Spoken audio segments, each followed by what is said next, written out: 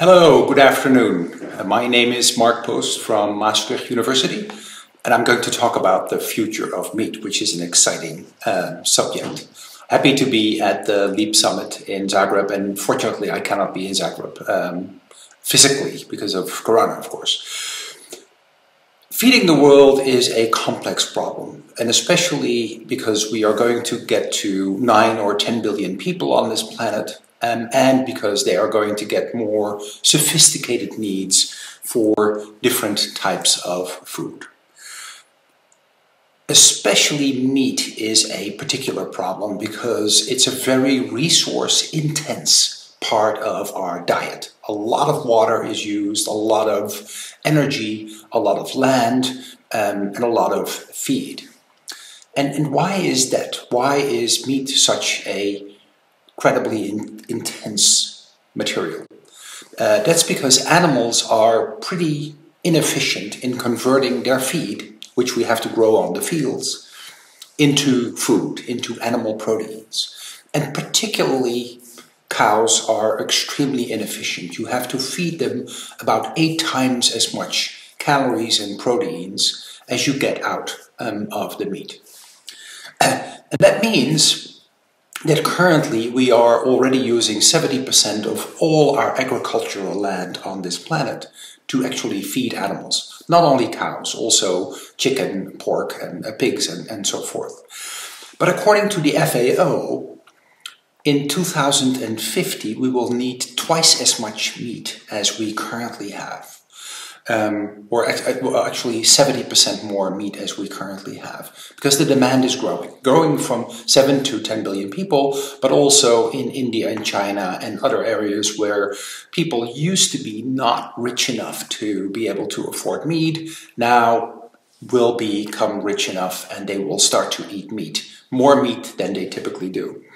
And if you do that math, our planet is just not big enough to accommodate all that production of feed for animals. So we need to do something about this. In addition, and this is recently more and more kind of publicized in regular newspapers, livestock agriculture of cows in particular contributes a lot to greenhouse gas emission. It's especially methane in the case of cows and other ruminants, but it's also CO2. And the equivalent is pretty much about between 15 and 20% of all greenhouse gas emission on this planet coming from animals, especially the livestock animals. So also there we need to do something about it. Now we can all become vegetarian, there's nothing against that, but as the FAO predicts, this is not going to happen at a global scale anytime soon. So what are the alternatives? Well, this is a muscle cell. You may remember that from high school biology. It's actually a big cell consisting of many, many different cells that are kind of melted together.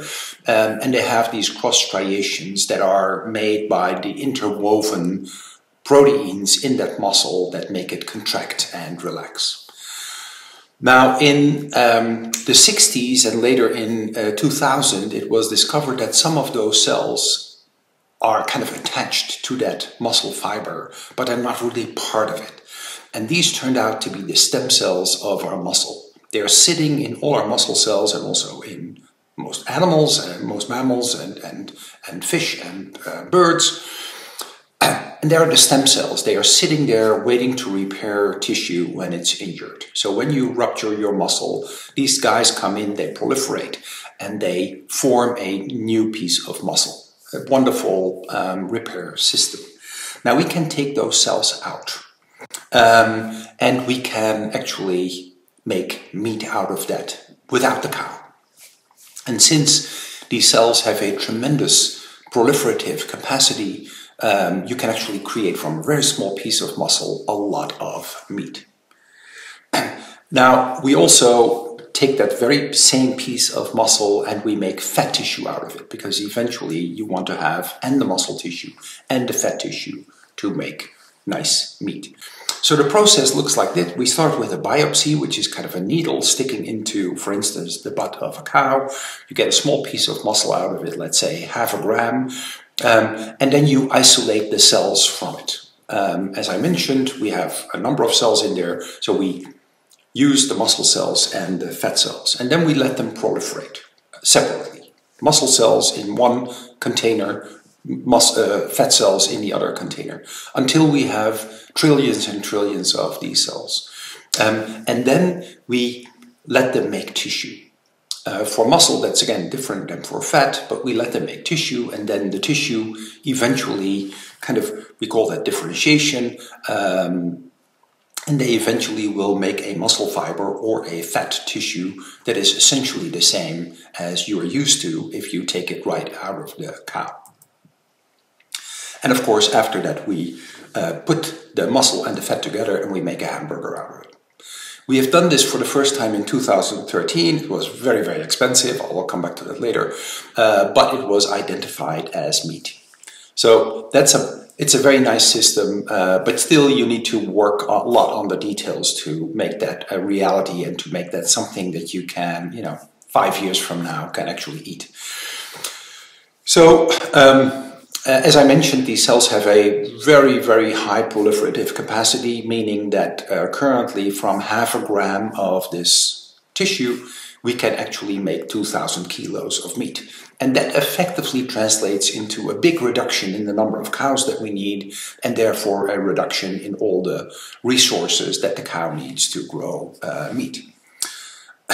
So this is an example of a hamburger that we made, again, in 2013. It was very, very expensive, like €250,000 to make this in 2013. So we need to work on that. So that's nice, then you show that you can do this, but then you need to make a product out of it. So how do you scale that up? How do you make that cheap?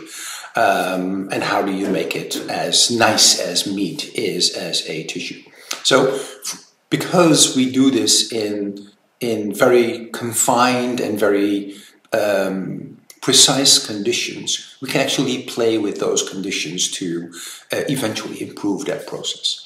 One big thing is scaling up. Cell culture and tissue culture in the lab is not really easily scalable, but it's doable. So we used a method that has been used in cell therapy in the medical application. Most of these technologies are actually from the medical field.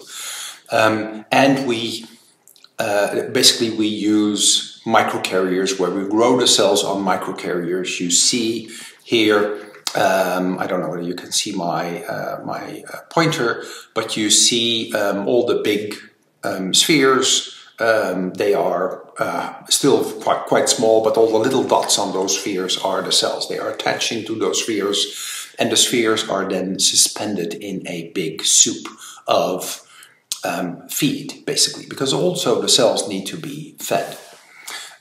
So what it then turns out to be, this process is you start with a very small number of cells, then you grow gradually in bigger systems, more and more cells, again, on these microcarriers.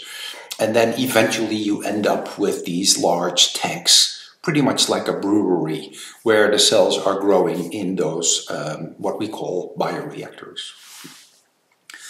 As I mentioned, we culture them on these microspheres. Here you see one microsphere, and the cells are actually now in sort of grayish on top of that microsphere. So you need to separate the microspheres, the microcarriers from the cells, and eventually you make fat tissue and muscle tissue out of it.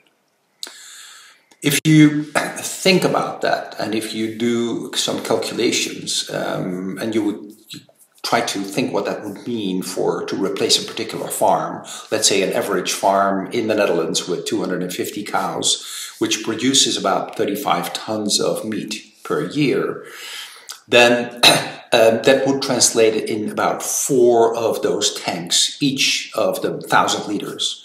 And that would replace the entire farm. So that's perfectly doable. If you want to look what it looks like at a world scale to replace the entire beef production by cultured beef production, then you would need about 1.5 times the tanks that we currently have for brewing beer, wine, and medical products and all the other fermentation processes. So it's essentially doable. And of course it would mean a lot for the environment, but also how we use land and stuff like that. We could revert a lot of land to forest, basically. Now it also needs to be sustainable. That's very dear to our heart. That's the reason why we're doing this. And in cell culture, some of the products that you typically use are not really sustainable. So we had to replace all of them. One particular example is serum. Serum is a blood product coming from blood, mostly from cows. And usually that's required to grow cells outside of the body. And of course, we didn't want to do that because then you would still need a lot of cows to grow the material. So we sought replacements for this. We were not the first one doing this. A lot of other people have done this before, not particular for ourselves. So we had to kind of optimize it for ourselves. But here you see in these curves some of those serum-free feeds, medium we call it, serum-free media, actually work as nice as serum-containing media itself. So we have kind of cracked that problem, and now we don't need to use serum anymore to grow these cells.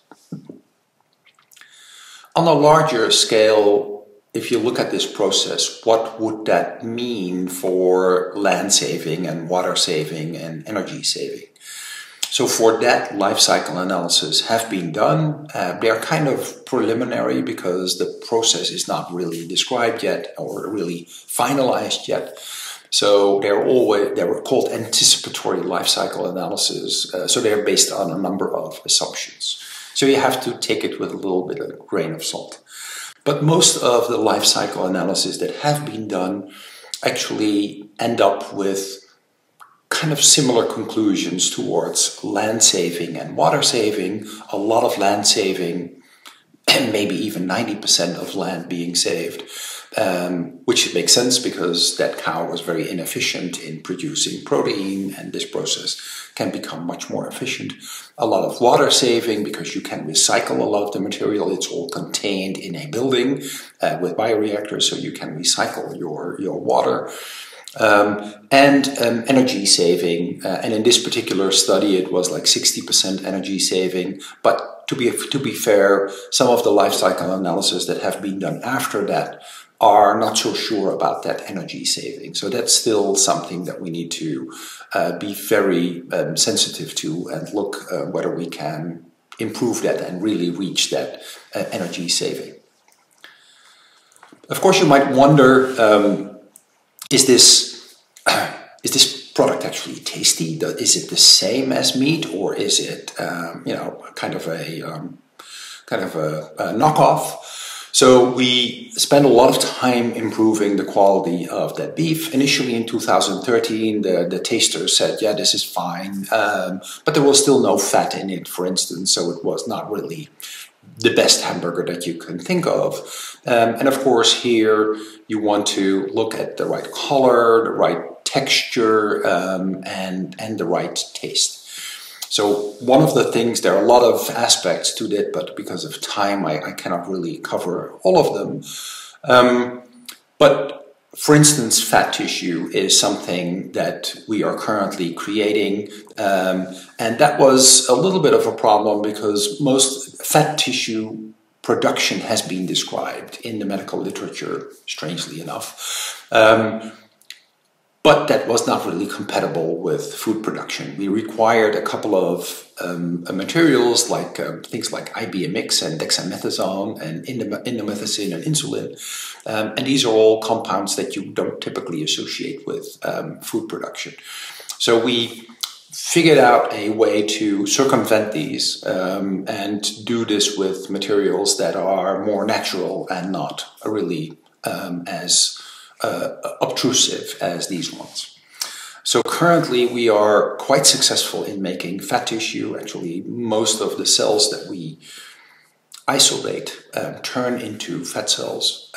Surprisingly, it takes twice as long to produce a fat cell than a muscle cell. You wouldn't think that, but that's actually the case. So But it is successful, and actually the fat composition of that fat tissue is exactly the same as of fat tissue of a cow. So currently we add that to the hamburger. This will also give you, by the way, the opportunity to make that fat more healthy for you. So you can play a little bit with the composition of the feed so that the cells actually make more unsaturated fatty acids like omega-3 fatty acids. This process allows us to make minced meat and not full thickness steaks like a ribeye steak. And for that we need to have additional kind of technologies that are out there. They're also used in the medical field, but we have to implement them into this to make a full thickness steak. So that's a later version. There's actually one company doing that right now, but they are not as advanced yet. And speaking of other technologies to replace meat, this is somewhat of a difficult slide, I guess, but here on the left upper corner you have muscle, and if you zoom in on that muscle you get the muscle bundles, the fibers, then you get the individual cells, which again for muscle is not one individual cell but a number of melted cells. And then if you really zoom down, you get the proteins. And muscle is very, very protein rich, as you probably know. And because these are these contractile muscles, a lot of the proteins are actually the two contractile proteins that are necessary for this contraction, being actin and myosin. So if you think about a replacement, you can go from the bottom up. So first you could actually have bacteria or yeast make muscle proteins, and then you make a soup of muscle protein, so that's kind of protein based. Whether it will look or feel or taste like muscle, we don't know. Nobody has done this before, but there are now companies focusing on this. Then you can go to cell based, basically using those cells, the muscle cells and the fat cells, and make a mixture out of them. The next step is that you go fiber-based, let the cells make a muscle fiber, that's what we do, or a fat tissue, and then combine these little tissues into a minced meat product. And then you can go all the way up to tissue-based, which is what, for instance, ALEF is doing and trying to make the entire tissue. When we introduced this in 2013, a lot of people said, "Yuck! We don't want this. This doesn't feel good. This may not taste good." And it's an interesting response. So we are somewhat resistant to innovation in our food, which makes sense. We are biologically programmed not to eat things that we don't know. Now, in the Netherlands, we have an interesting product. It's called a frikandel, and it's meat, but nobody actually knows what it is, and nobody knows how it's made, and most people don't want to know what it is, and it's very, very popular. So, on the one hand, we are kind of risk-averse against novelty in our food. On the other hand, we can actually eat things that we really don't know, as long as we feel that they're safe and other people are eating it as well. So that requires time and some marketing, but eventually I'm pretty sure we will get there. There are a couple of other aspects to it, but one I want to highlight, and that is that meat is a little bit more than just a consumption product, a consumer product. It's a culture. It's associated with hunting, with fire, with masculinity, with power, and you may kind of frown and say, well, then, I don't know, not anymore probably, and for sure that's changing, but there's still an element to it. And if you start culturing it, all those kind of masculine power, fire, hunting connotations disappear. It becomes a product that is relatively safe and made in a factory. So it becomes a little bit more like a vegetable, kind of an innocent piece of a part of our diet. And so I think these products are, even if they are exactly the same and nutritionally completely equivalent, culturally they will still be kind of in between meat and vegetable. Now, although those initial responses were like, yuck, since then, a fair number of surveys have been done where people are being asked, do you think this is a good idea? Do you want to eat this? Do you want to replace your meat consumption with cultured meat consumption? And a lot of those surveys have been done, up to about 25 or so right now, in different geographies throughout the world.